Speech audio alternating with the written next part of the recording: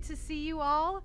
So Abby and I have been gone for a little while, and we're so happy to be back home and be with our family here. We got to go be with our family who needed a little help and care and love, which we got the chance to do. And I'm so happy that you guys took care of Guy while we were gone. Thank you so very much. I know that some of you even made him some food, which I do have to tell you, before I left, you said, do we need to feed Guy? And I said, little do you know, he actually is a better cook than I am. However, he is Italian, and food is love. So he really appreciated that, and I appreciate that you guys loved on him. And I know that Jenny just went above and beyond while we were gone, and the team was gone to really help out a lot. So we're just so grateful to have that kind of support system and have that kind of church family. A couple of announcements today. So our Good Friday communion service, this will be a stream-only service. So you guys get to sit back and relax at home, and we will be streaming this to you Friday night, Friday, April 2nd. And during this, you can enjoy a time of communion with your family and get all geared up for coming in on Easter morning celebration with us on Sunday, Easter Sunday. So we're really looking forward to that. Another thing, we have some new members that have been asking how to give, because we don't really drive one another on giving, but we fully trust God's people and we trust our church family that we are doing our best to give our best in what God's showing us to give to the church. But just so that you know, there are two ways to give. There is a box out in the back right there at the end of back of service that you can put check-in money into, and then you can also give online if you go to eldoradochurch.org on the giving page. It's really easy. Just click some more. Another really exciting thing, our men's ministry, which we are so grateful for, and I'm just so proud of those guys. They are launching a new ministry of helps to service the needs of our community. So it's a helps servicing thing, and we're going to be dealing with different needs in the community and our church family. And for those of you that would love to be a part of that and want to know more about that, you can reach out to Howard, or you can also reach out to Fred, because he is going to be gearing that up and getting that going and leading that, and we're really excited to have that. Such a blessing to have Fred working on that project. So I just want to say thanks for being here. This is going to be a great day. And I am going to pray. My husband's saying pray. I'm going to pray, honey. God, I just thank you for this day and this time, Lord. I thank you that we get to come together in one accord and worship you and honor you. Lord, right now we just lay down all of our cares and our burdens and all the things swimming around in our heads. We just lay them at your feet and say that we are here to be with you, to receive from you, and to hear your word. And we just praise and honor you. In Jesus' name, amen. Well, amen. Welcome, everybody. Good to see you here. You all look so bright, shiny faces. Nice to see you. I'm glad you're with us. Thanks, sweetheart. Last Sunday, we discussed what the Scripture means when it says we need to be filled with the Spirit of God. David just sang about it wonderfully. And we talked about, as it's illustrated in the gospel, as it's illustrated in the epistles, we talked about what it means to be filled. Coming to the Lord always means coming by the Spirit. The Bible says that no man can come to the Lord lest the Spirit draws him. And so we need to remember that the Holy Spirit is not an it, he's a person, the love of God drawing us to him. Look what it says in John 6:43. Stop grumbling, it says, amongst yourselves. Jesus replied, no one can come to me unless the Father who sent me draws him, and I will raise him up at the last day. That's what he says. The Spirit draws you. That's how you come to the Lord. And so God himself, I want you to recognize this, loved you so much that he drew you here. He drew you into his presence and told you, hey, I love you. There's no way you could even know how much Jesus loves you without the Spirit. And so it's by the Spirit himself that bears witness that we are his, that we have been chosen. You have been chosen. You have been picked. The word church means called out. You have been picked, saved, chosen, and reconciled to the Father. The whole world wants to tell you who you are. I'm going to tell you today who the Bible says you are. Because all day long, the news channels want to tell you who you are. When Abby was little, she'd watch a princess and she'd say, that's me. That's me. Or some character, that's me. Kids do that. They figure out, I think I'll be Barbie instead of, right? So we might, on a subterraneous level, I wonder if we do that. I notice men, when they walk out of an action movie, walk a little. That's me. So it's very important that we know what our identity is. And so Christ is with us in this life by the Spirit. Christ is ascended to heaven, but he left us his Spirit. Look what Galatians says, talking about the Spirit and human nature. Galatians 5 says, "So I tell you, live by following the Spirit. Then you will not do what your sinful selves want." Our sinful selves want what is against the Spirit, and the Spirit wants what is against our sinful selves. The two are against each other, so you cannot do just what you please. But if the Spirit is leading you, you're not under the law. And then he goes into a list. Brace yourself, modern church. The wrong things the sinful self does are clear. It says, being sexually unfaithful, not being pure, taking part in sexual sins, worshiping gods, doing witchcraft, hating, making trouble, being jealous, being angry, being selfish, making people angry with each other, causing divisions among people, feeling envy, being drunk, having wild and wasteful parties, and doing other things like that. I warn you. Listen, it's okay to party. That word really means orgies, just so you know. He says, don't do that. And doing other things like these, he says, I warn you now, as I warned you before, those who do these things will not inherit God's kingdom. I want to stop there. A lot of people say, well, I got my Christ card. I'm a member now, and so I can keep doing what I want to do. But it says here, people that do that will not come into Christ's kingdom. So I don't really care if you get saved and you have the Holy Spirit, you say, and you can say, she came in a Hyundai, left in a Hyundai. What I care is your life changed. Is your life changed? It's not about gifts, it's about fruit. And gifts are present, but they've never ceased. But my point is fruit. And look what he says in 22. That's the stuff you don't want. And then he says, but the Spirit produces the fruit of love, joy, peace, patience, kindness, goodness, faithfulness, gentleness, and self-control. There is no law that says these things are wrong. You know what's interesting as I'm reading this scripture? If you were to describe Annie here as, well, I don't know, man. She has a lot of love. She's joyful. She's peaceful. She's patient. She's kind. She's good. She's faithful. She's gentle. She has self-control. I don't think she'd be insulted. But if you did say to her, the thing about her is she worships other gods. She does witchcraft. She causes trouble. She's always angry. You can't be proud of those things. Those are the things you're not proud of. And so it's interesting that if we do what he says, our self-esteem would be much higher.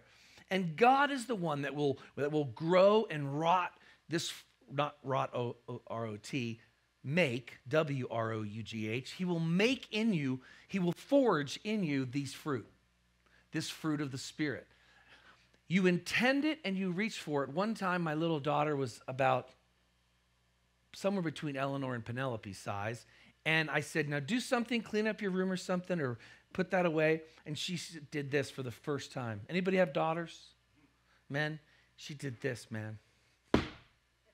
And she's so cute, but she stamped her foot at me.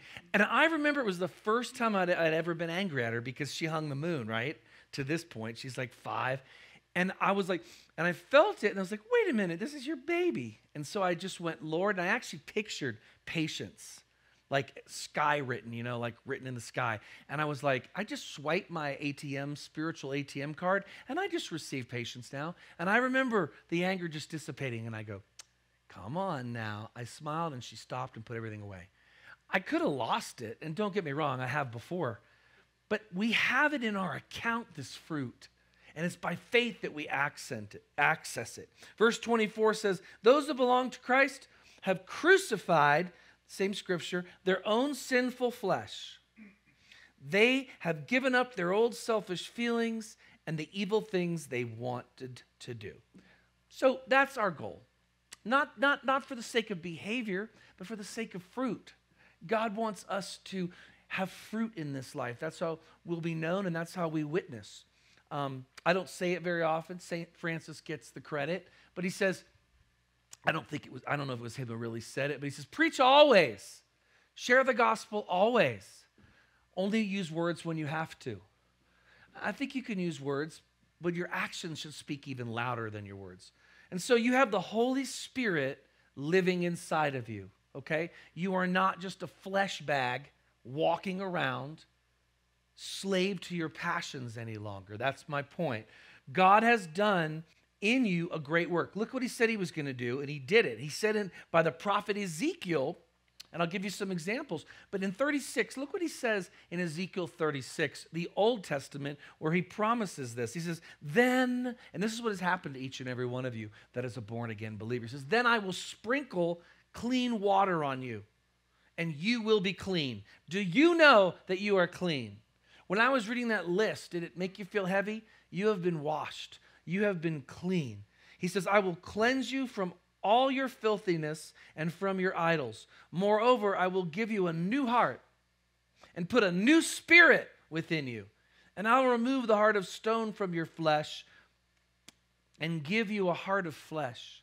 And I will put my spirit within you and bring it about that you will walk in my statutes and are careful to follow my ordinances. Follow my ordinances. Thank you. The reason he says that is because you can't do it without a new spirit.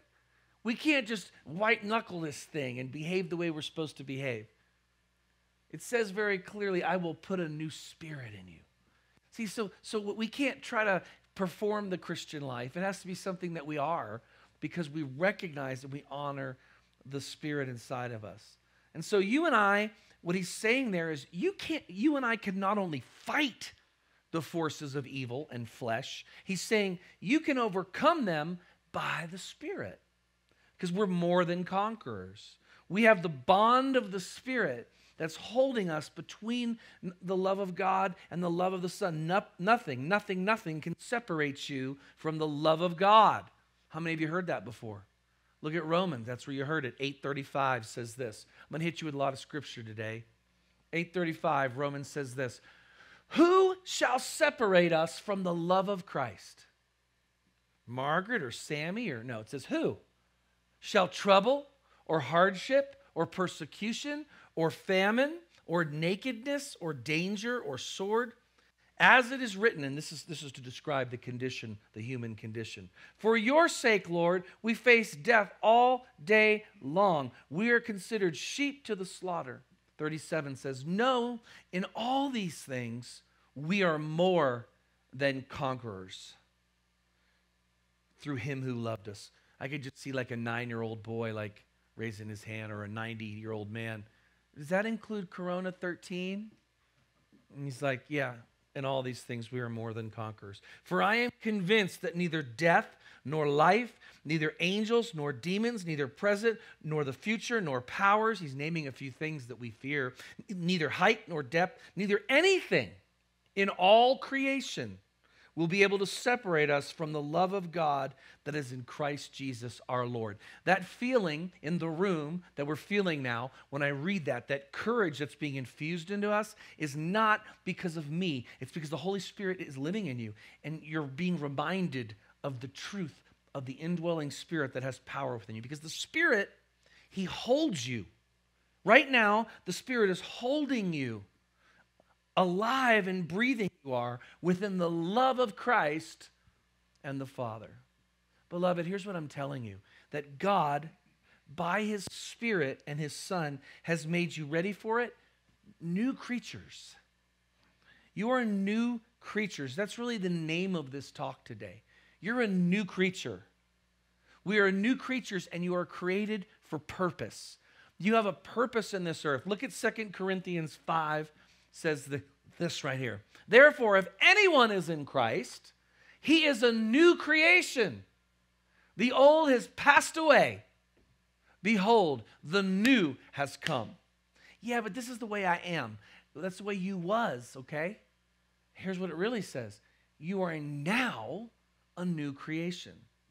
Let me ask you this. Does a butterfly look or act like the worm he once was? Once he's been transformed, does he act like that same worm? Or does he not flash and flutter his glorious wings? moving with intention from grace, with grace from petal to stem to another petal, again and again. He doesn't act like a worm anymore. He can now do this because he can do this without all the crawling and the eating of the dust and the dirt that he was forced to endure in his former state. We are not stuck in that same state. As a mere earthbound caterpillar, he couldn't do that. But now, no more dusty, mud-mouthed crawling. Now, for him, as for you, he soars on wings. And he has been transformed once and for all, just as you have in Christ. For if anyone is in Christ, he is a new creation. The old has passed away. So for us, life in the Spirit ought to be rich, ought to be full. What are you telling me all of this, Pastor? Is this a pep talk, Pastor? No, it's kind of like if Bill Gates was your dad. God forbid he perished, but you didn't realize that he was your dad, and you don't go get the inheritance that he's left for you. Well, God has an inheritance for us, and unless we read the fine print, we're going to forget who we are, and we're going to walk around like worms. I'm going to give you a few more of what God's love letter, his Bible, tells us. He says, being filled with the Spirit is a whole experience at regeneration, and it is continually available to us. That's what Acts shows us. An ongoing, not just a one-time regeneration, but an ongoing filling. You have to keep filling up your car. Well, we leak too. Following the conversion of the early saints, the ones we read about in our Bible in the New Testament, there is this initial outpouring of the Spirit at the beginning of the birthday of the church in Acts 2. Here's what it says. It says, and they were all filled, in Acts 2:4, and they were all filled with the Holy Spirit and began to speak in other tongues as the Spirit gave them utterance. And so we see these devout Christians were praying. They were already Christians, and they were praying. 10 days they prayed, and then once again, they were filled with the Holy Spirit.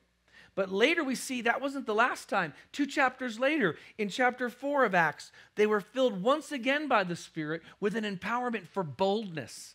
So now we're talking about being drawn by the Spirit and saved. We're talking about being filled by the Spirit, receiving gifts. And now we're talking about the third time even, these guys, and it went on and on. I'll show you. Here's what it says in Acts 4. And now, Lord, look upon their threats. What had happened was they were grabbed because they were talking, hey, they went down to the Agora. You know, they went downtown. They went somewhere to a meeting, perhaps, of dream catchers and humanistic ideas, you know, the new religion. And they were there, and they began talking about Jesus is the way, and Jesus saves, and Jesus loves you. And they grabbed him, and they beat him. And they come back, and they're afraid, and look what happens. They stand there and they're like, what are we going to do? We just got beaten. It's illegal almost to be a Christian. What am I going to do in this hostile culture? I know, I'll buy more Doritos and hide and just watch Joyce Meyer every day. I love Joyce, but that's not what they did. Here's what they did instead. They prayed, and now, Lord, look upon their threats, the ones that beat them, and grant to your servants to continue to speak your word with all boldness, while you stretch out your hand to heal, and signs and wonders are performed through the name of your holy servant Jesus. And here's what it says in verse 31.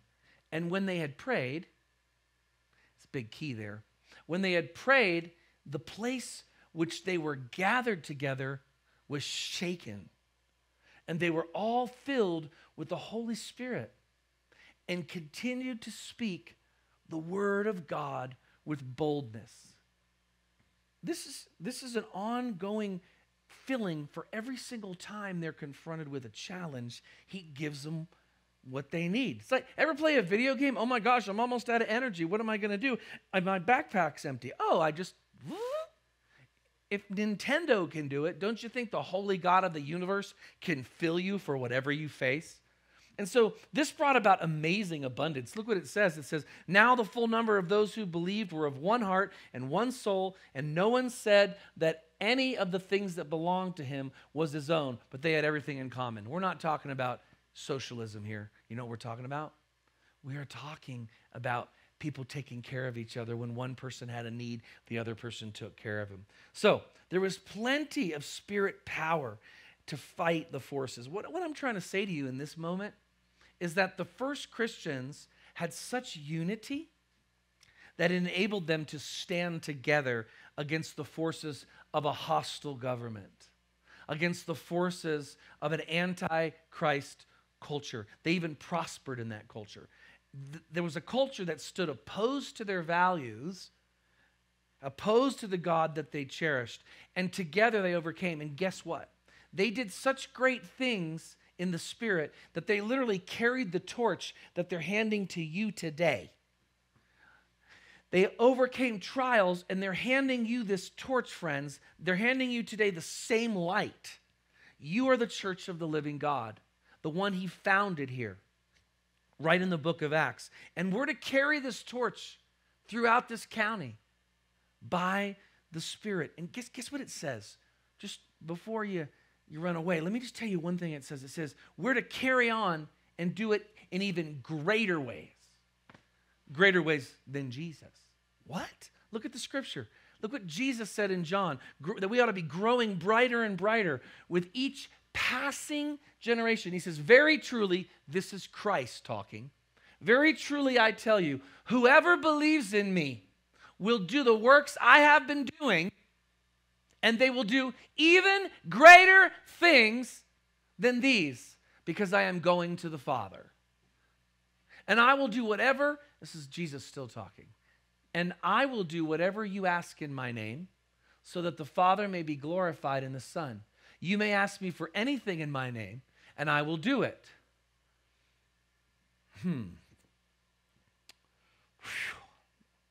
Even greater. I mean, this is Christ talking. Now, you know, it's funny because we see the apostles going around healing, laying hands on people and healing all day long, right?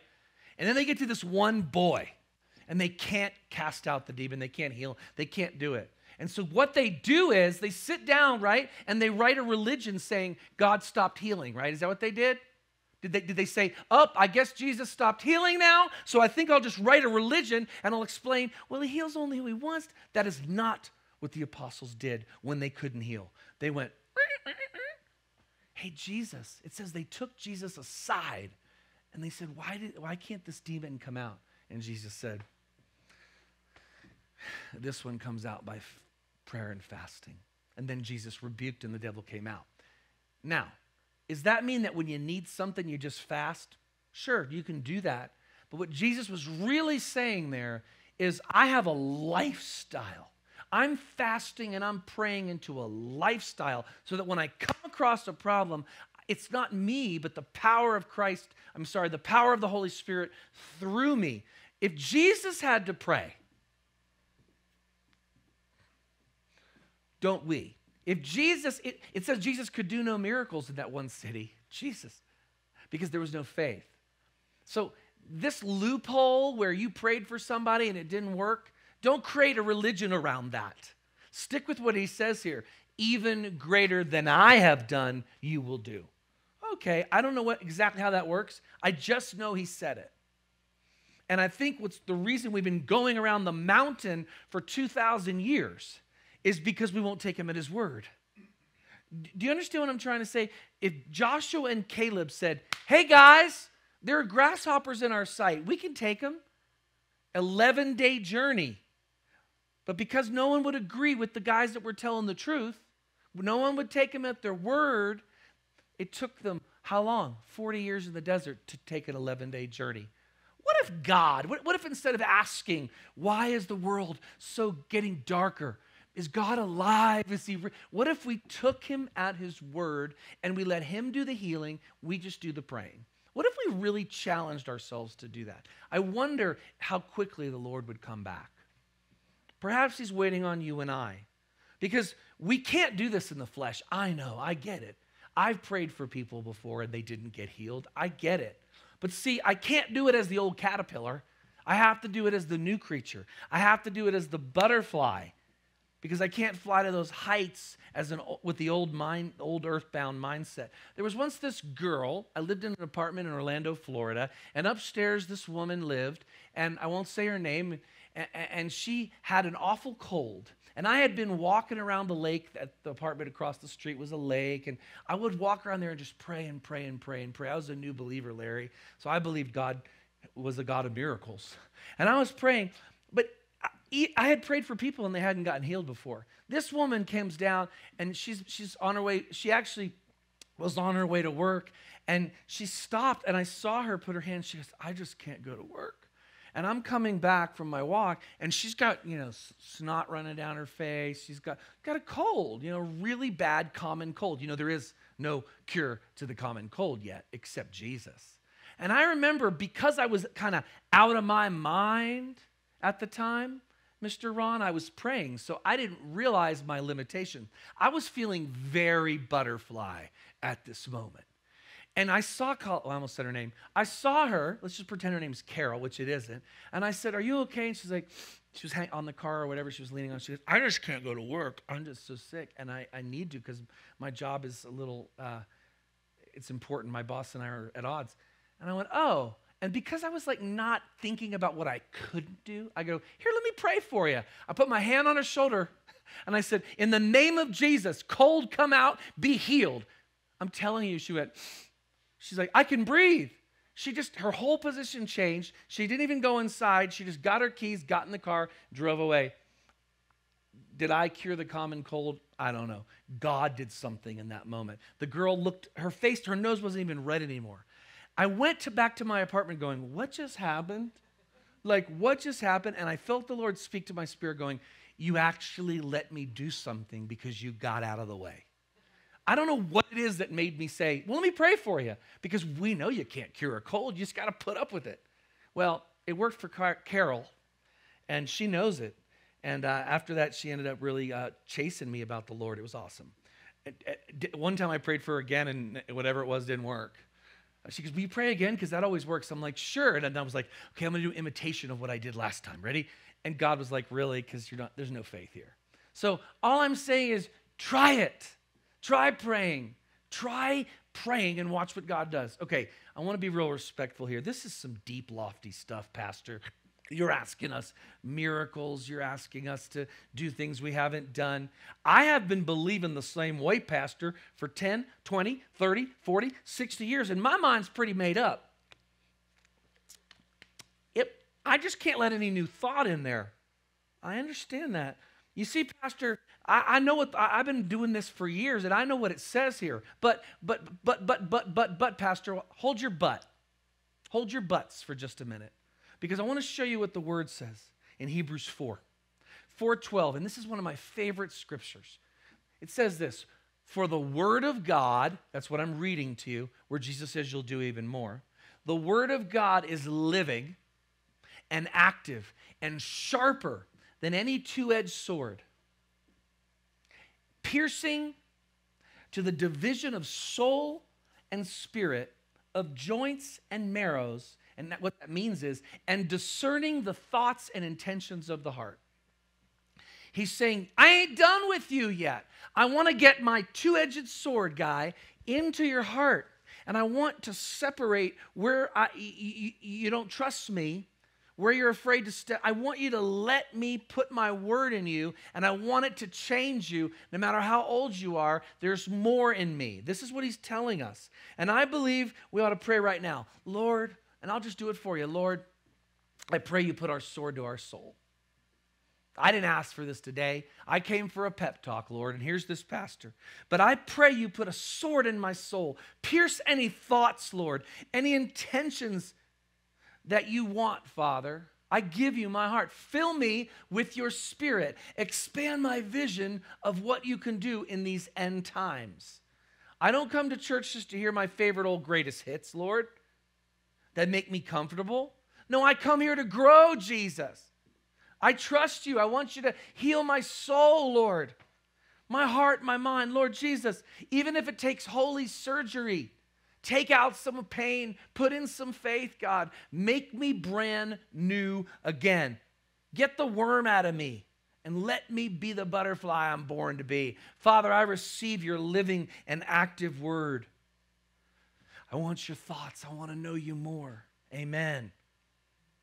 Luke 24 says this, you are my witnesses, but stay in the city until you are clothed with power on high. Do you realize? Clothed with power on high. He says, shake off these old earthly clothes. Well, that's just the way I am. Okay, put on my spirit, he says. And what he's saying is God will supply to us all the power that we need for this expanding witness of Christ. It isn't about us. It's about the people he wants to save through you. But he'll bring you joy as you do that. He'll bring you joy as your prayers are answered. We saw in Acts 22:4, he says that they were filled with the Holy Spirit. Let me read you some more quickly. He says this, then Peter in Acts 4:8, and you won't see these on the screen, so I won't waste your time, but you can look them up and scribble down the addresses. Acts 4:8 says, then Peter, filled with the Holy Spirit, spoke to the rulers of the people, and they saw the boldness with which he spoke.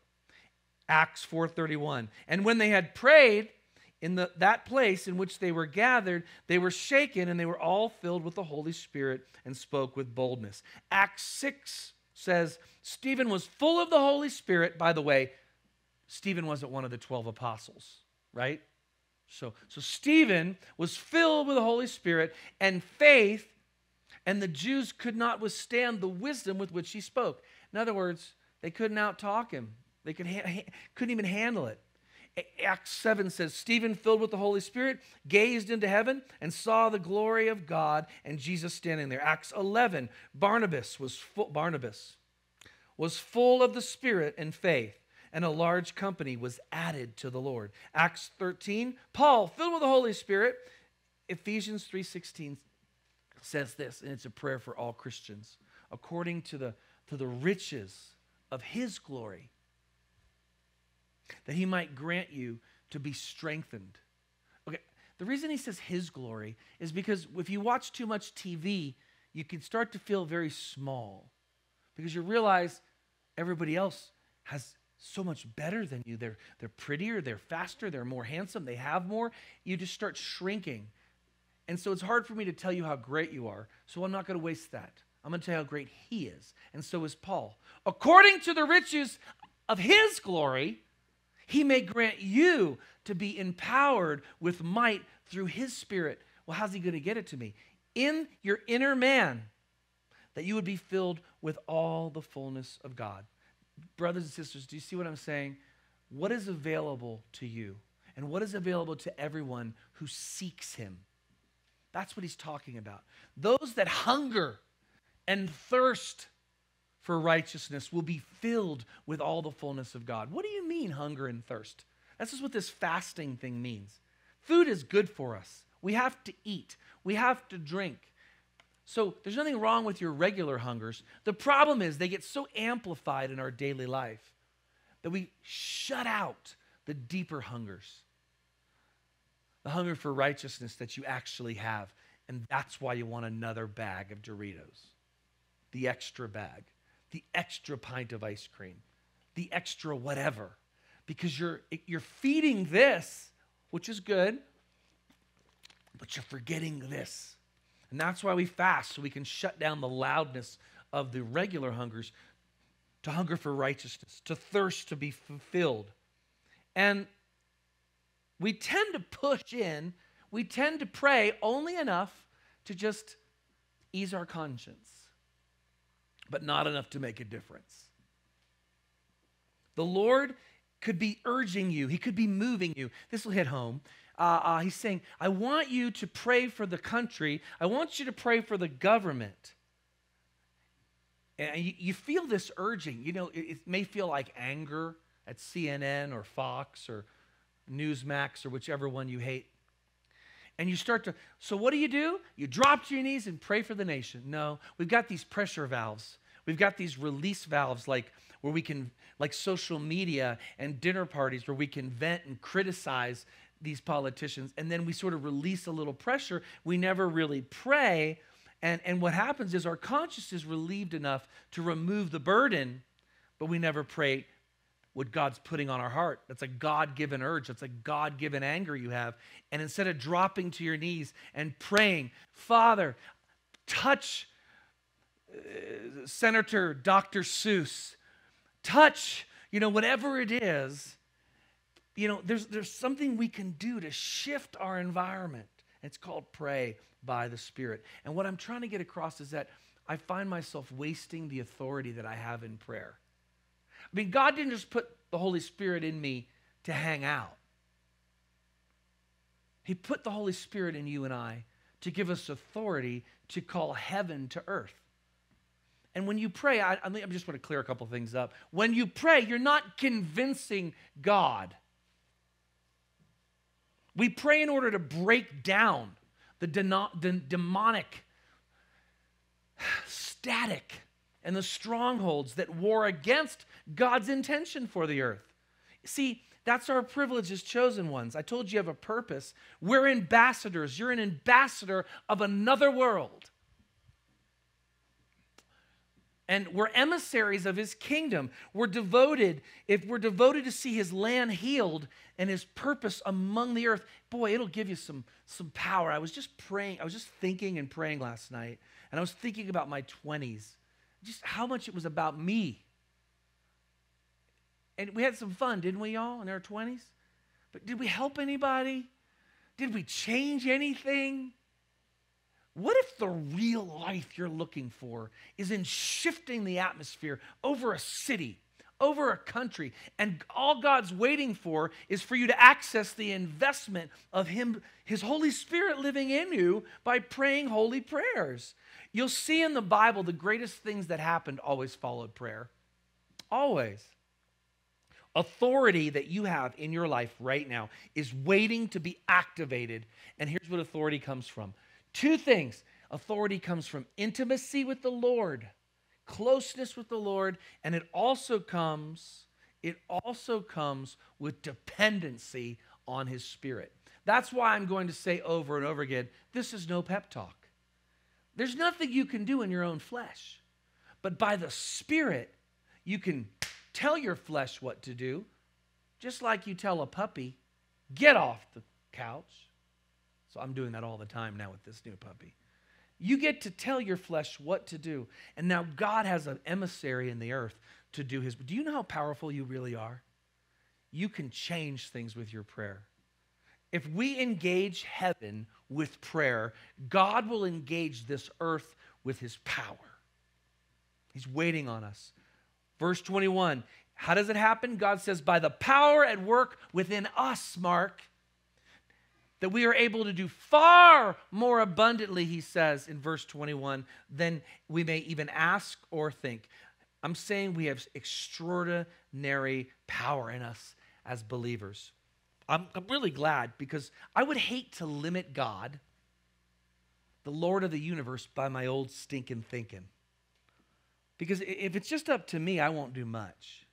But this enabling power comes from the Spirit. And the Bible says it's the very fullness of God, as fantastic as that sounds. Philippians says this, everything that we deal with, God wills to give us and equip us what we need to face what we're dealing with. You lose somebody you love, he will empower you by comforting you.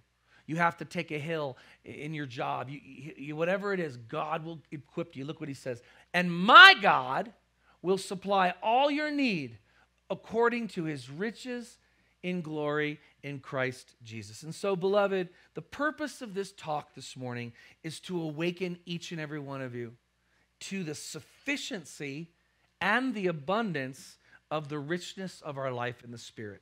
Now, you may not know what that means, but I say lead into it. Start dealing with your problems as a new creature. As a new creature, remade for his purpose. It's not something I made up, it's right in his word. And I know we haven't arrived yet. I get it, saints. But we're no longer just mere worms squirming in the muck. No, you are brand new. You are brand new, lofty saints, made afresh. You are regenerated. You're washed in his blood. Your sins are gone. You've been cleansed by his Spirit, and you've been empowered for mission. You're clothed in his righteousness. And this new life is for every believer who says yes to the more of God. Not the same old drudgery, but the more that God is promising us. And the reason I'm pushing you is because this season of Lent, do you know that's the name of the season before Easter? It's called Lent. And it's this time where we're supposed to up our resolve in prayer, in fasting the earthly things to quiet them down, to lift up the spiritual things. We're supposed to up our resolve in prayer, in fasting, and in giving, generosity. Resurrection Day is almost here. Do you know that? Have you been pushing into God or just coasting these last few weeks? I mean, we ought to be saluting because every other state in the union has ripped their masks off and are having beach parties. We're getting there. We're coming out of this thing. And I want you to understand something. Resurrection Day is here. And if you've fallen behind in your giving, if you've fallen behind in your prayer, just trust God. Push in because he's not upset with you. But I would hate for you to get to Easter and not have something new to be proud of. Because what shows him that he's number one in your life is your generosity, it's your prayers, it's putting him first. And if you've let your prayers dwindle down to a mere rub-a-dub-dub, thank you for the grub, or now I'll lay me down to sleep, I think you can do more. And so if your mind's been preoccupied with the junk food chatter of social media, push into the deeper hunger. Put the phone down, turn off the TV, and say a prayer. Saints, I want you to use this time before Easter because you still got plenty of time to refocus, because the Bible says, seek God while he is near. This is a time when God is close. He happens to be living inside of you. And so use this time to refocus your mind on God. We ought to not, don't just glance at God and gaze at our problems. We ought to glance at our problems and gaze upon God. That's what will shift things. So in every area of your life, gratitude and blessing, showing God he's number one, that'll fill you this Easter season. And so I've just got a few things I want to tell you. Here's just points. Drench yourself with God's word. Drench yourself in the living scriptures. Worship God. Remember, generosity brings blessing. Do everything unto the Lord as though he's right there watching, as though he's actually part of your life. Become mindful of the Spirit of God in every moment. If I had, well, let's just say a dove. I was going to say a parrot, but I'm not a pirate. If I had a dove on my shoulder, how would I walk? Wouldn't I walk conscious? So let's be, the Holy Spirit's a person, not a dove, but let's be conscious, not of the symbol of the Holy Spirit, but the presence of him in every conversation we're having. We're not the underdog because we have all of heaven behind us. Yeah, but I don't know what to say all the time. Well, it says in the Bible, ask and he will give you wisdom. Now see, we're not using the power he's given us. Lastly, just pray. Use your God-given authority to change your personal and political climate. Change your personal world, but change the climate around you. Pray to change. I think you should vote. I think you should protest if that's what you want to do peacefully. But don't forget, don't fall for the political spirit baloney. This is a God thing. Pray. 62, I don't want to say. Pray for life. Pray for the members of this church. Pray that this will be a lighthouse, this church. The future of this church will be a lighthouse to this 285 corridor. We're beginning to expand in all kinds of ways. We met with some real estate folks. We are ready to join our hearts together to be a light. And so as I wrap up, I want to just throw this reminder out there because it's what I've been saying all morning. You're a new creature who is co-laboring with God. This isn't a passive relationship. You are co-laboring with God to shift the atmosphere over your family, over your house, over your physiology. You can pray for yourself. Shift the atmosphere over our culture, over our city, over our nation. What can one man do? Well, the prayer of one righteous man availeth much. the Bible says. So when we pray, we're not trying to sway God. We're not trying to we're just not trying to con God or to get God on our side. God's on your side. Are you on his side? So here's what I'm saying. When we pray, we're not trying to sway God. Do you understand that? We're trying to dispossess, and we are when we pray, the darkness that is entrenched in the area that we are pushing into. And it's this process of praying. God wants us to pray for the sake of us breaking through the demonic thing and even making us stronger so that when he gives you the answer to prayer, you now have the muscles and the responsibility, the character to steward what he's given you. Prayer isn't wasteful. God's not cruel. He doesn't say, hey, go ahead and pray, but ain't nothing's going to happen till I come back. That would be really weird, wouldn't it? God doesn't give you an assignment like that. He gives you an assignment so that you can have prayer answered and you can have the fullness of joy. He wants to answer your prayers. Prayers change us. And so, look at this. John 15 says this.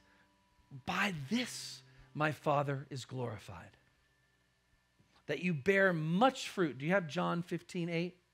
By this my Father is glorified, that you bear much fruit. Some of what I have to do in Santa Fe is break down the religious mindset that says, I just whipping yourself.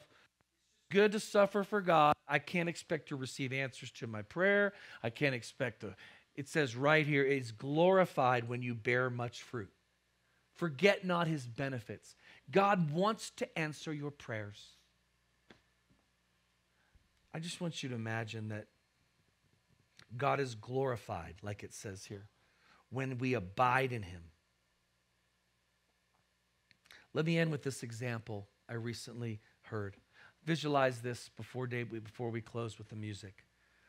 Imagine that you're steeped in concern for someone you care about, a friend, a relative, and you don't know why. You're pacing the floor, you're praying day upon day over the situation, and suddenly you get this phone call letting you know that this relative was saved, she was healed, she was delivered from danger. Your prayers were answered. What you don't see is the angels rejoicing behind the scenes. The angels that have witnessed the whole interaction. See, they just witnessed you, this new creature who's been born again, who's been filled with the Spirit, shaped by God, and you chose to yield yourself and go in prayer to the courts of heaven. See, they witnessed all this. And they saw you interact with the throne of grace. Lord, hear my prayer about so-and-so. And they saw you come before the King of Kings and make a request from a holy God that actually was answered. And you, when you did this, you shaped the course of history. And the angels just say out loud, it worked.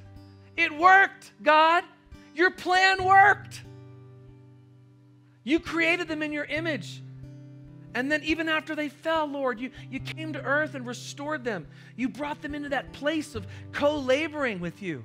I mean, they were once fallen, but now they're redeemed. And these new creatures, God, that you redeemed, they prayed. You acted. And things changed. It worked. Holy, holy are you, Lord. You were right, Lord.